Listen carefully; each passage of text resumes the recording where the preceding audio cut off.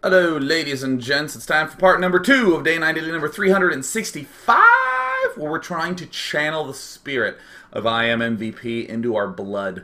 What we've been doing is just taking a couple of notes. These ones have a little bit to do with the build, but these ones kind of say the same thing, but because I like to beat you to death with points, do not be aggressive with these Hellions when you're doing this double Hellion play.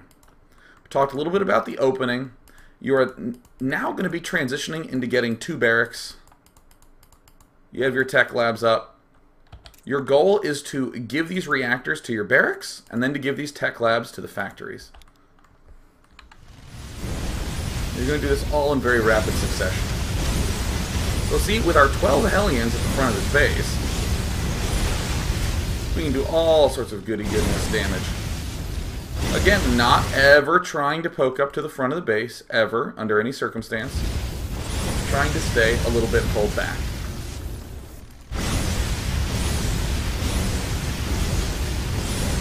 Now down here, down in camp front of his base, getting these 2 barracks up, building marines, a lot of times you'll want to get one of these upgrades.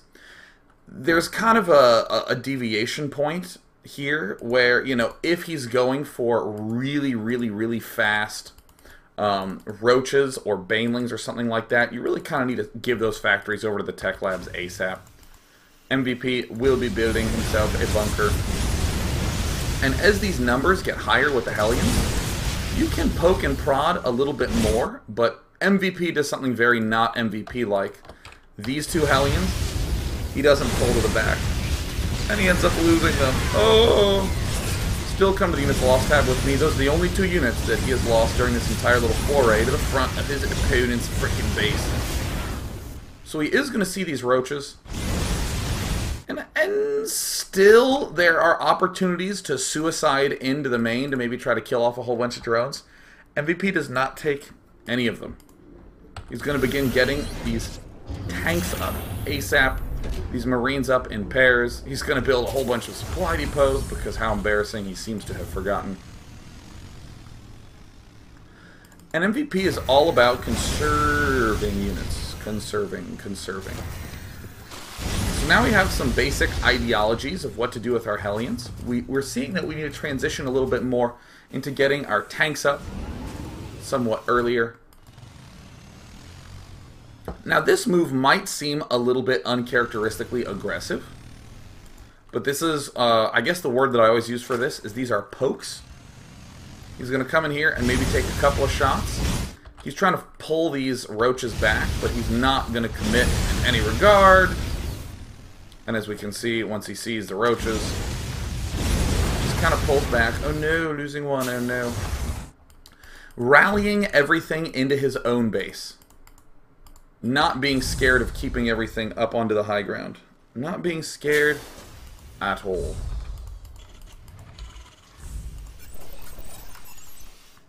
I guess I should say not being scared of being too passive at all. Being straight aggro, word dog.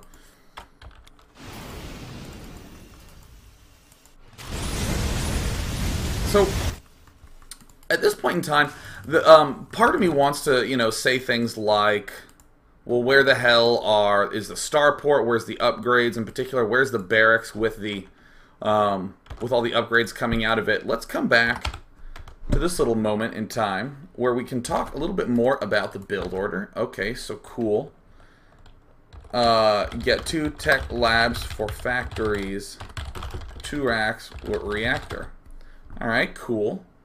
We did all our damage with the Hellions early on, and then we went for our tech lab factories, and then we went for our reactor barracks, and that's great.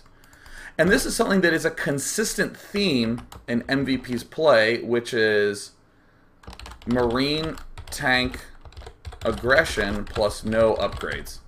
He does this lots, not just with this double Hellion play, but I mean, he'll even go single factory with a reactor, swap it with a barracks, so that way he has 1 factory producing tanks, 1 barracks producing marines, and then he'll just go. He'll just gun it straight to the front of your base and try to do that killing right off the bat. And Many Terran players will think to themselves, well, God, I really need this stim upgrade, or I really need the combat shield. But MVP is very responsible about just advancing with these kinds of compositions. And you're going to see, for the billionth time, how non-committal MVP is with these types of attacks. He has a very nice distribution. These tanks will really murder the roaches. These Hellions will really murder Zerglings. These Marines will just deal a little bit of extra ridiculous damage that are just great. And there it is. MVP now has pretty good control over this space. To emphasize, notice that MVP still has not really added on an engineering bay or a starport or even really any other barracks. There's the first thing going down, but I mean, he has not really added on much else because when you have 2 reactors, that's pretty expensive to be producing 4 Hellions at a time, and now 4 Marines at a time, and 2 tanks at a time.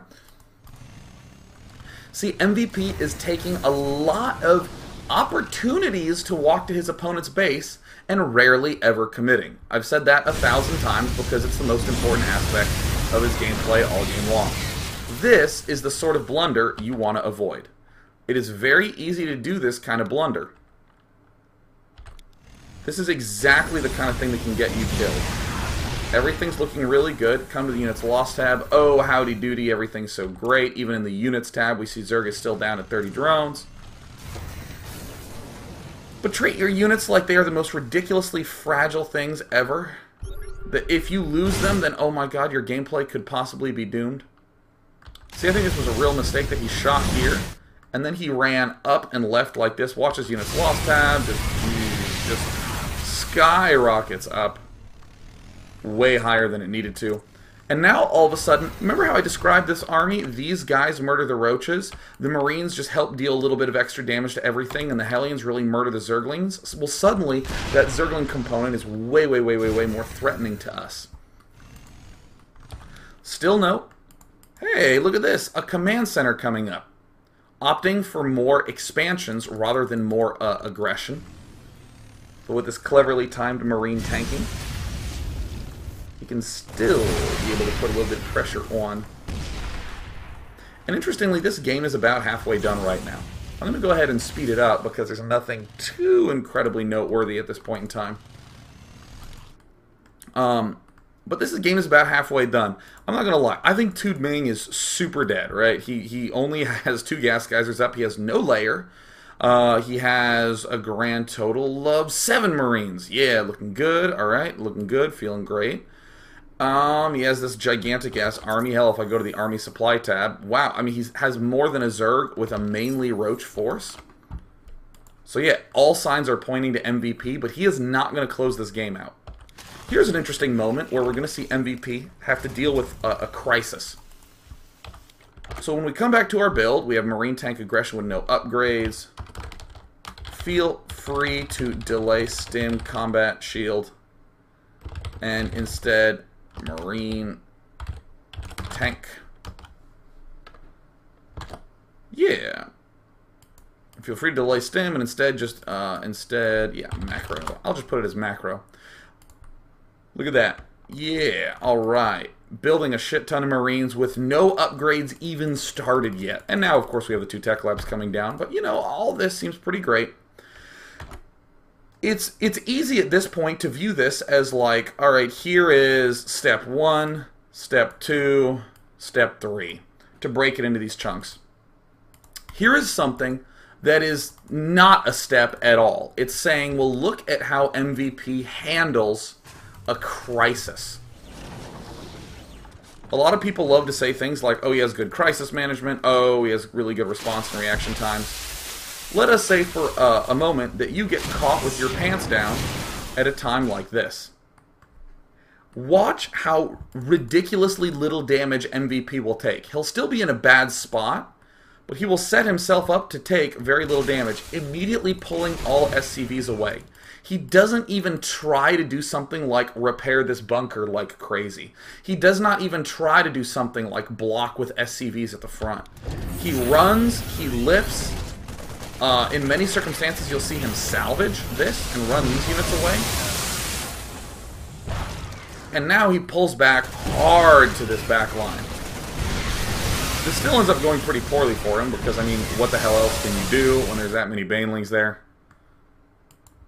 MVP does end up doing a good amount of damage. Again, with this nice Marine tank aggression, tanks are just totally kick-ass. I think people really underestimate how strong a lot of tanks early can be in this matchup. And now it looks like MVP is feeling a little bit dead. And this is one of the more brilliant things that I think MVP has done. Sure, he lifts up everything. He tries to do a block on the high ground, where he maybe did a little bit better than he could have. Actually, I do want to come back to this brief attack moment. It was right here at the front, at the ramp. He does get a few big tank shots off. Yeah, look at that. He killed off a ton of banelings. The units lost tab, we still see MVP actually came out slightly ahead. After killing off this expansion, he loses his own expansion. He still is extending that lead there. Really good stuff.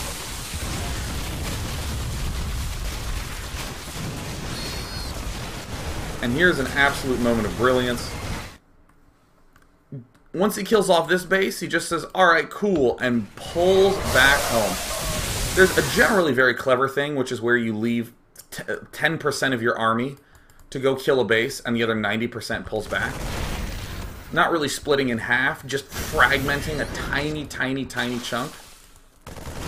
And MVP honestly is looking, you know, a little bit dead in his main base. I mean, the unit station, look at that. 2 workers to 24.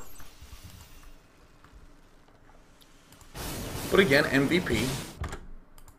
Let's see how he would describe this. Comfortable running during crisis moments.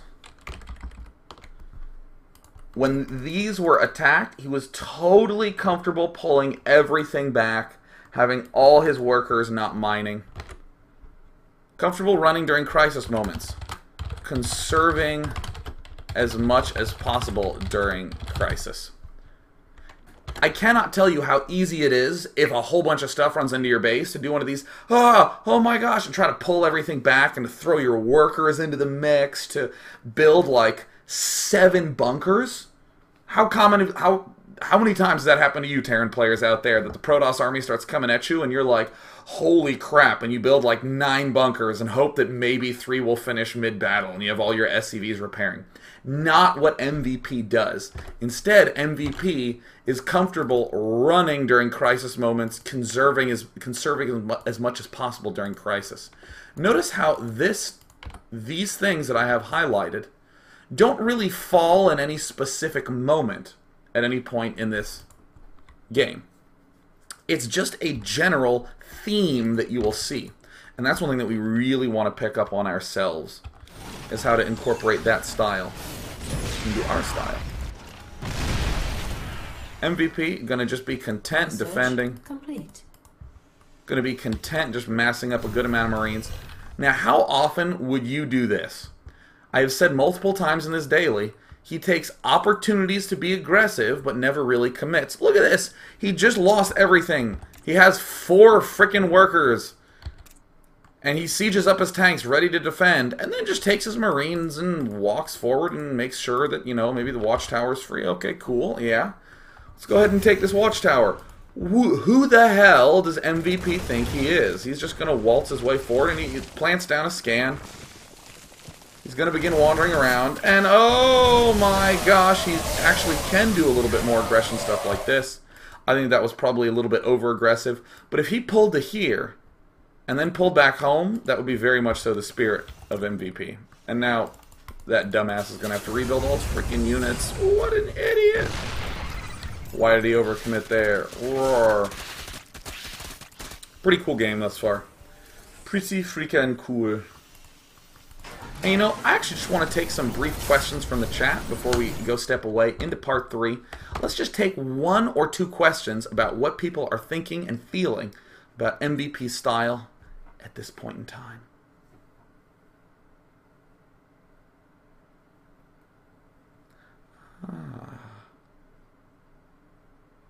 Oh yeah, one person asking about the sweater for Manfred BlizzCon. Yes, I did receive it, as well as that awesome hat up there, a poster from someone who heard that I didn't get any posters, heart you, and of course a My Little Pony.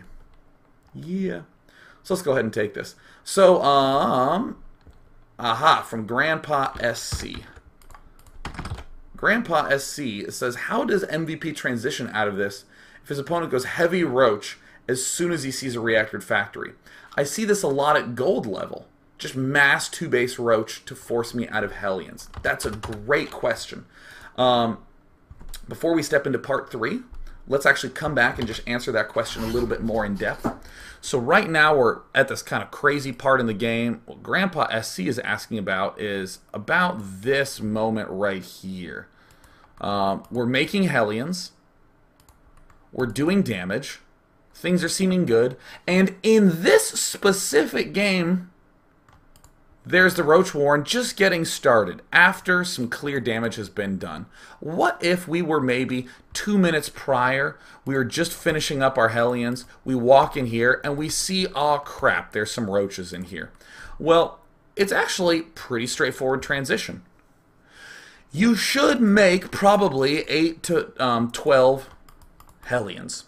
Or if you don't lose the first 2, somewhere between 10 and 14 Hellions. No matter how many roaches he has, you will still be able to completely overrun 3, 4, 5, even 6 roaches with your Hellion numbers.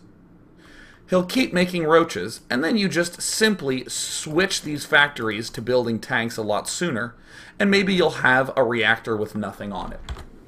Your tool for transitioning is how quickly you get those how quickly you get those tech-labbed factories.